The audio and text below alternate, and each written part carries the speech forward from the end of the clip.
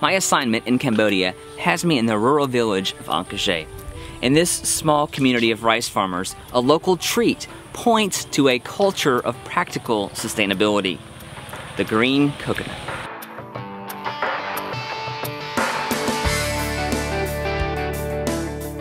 Coconut palms are plentiful here in Cambodia, and they're an important resource for shade, for wood, and for food.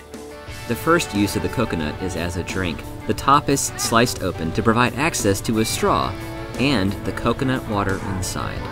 That's pretty good. A mild, sweet taste.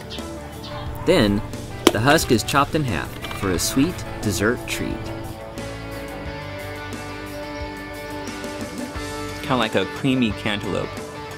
It's definitely not as strong as dried coconut is. It's because this is still immature.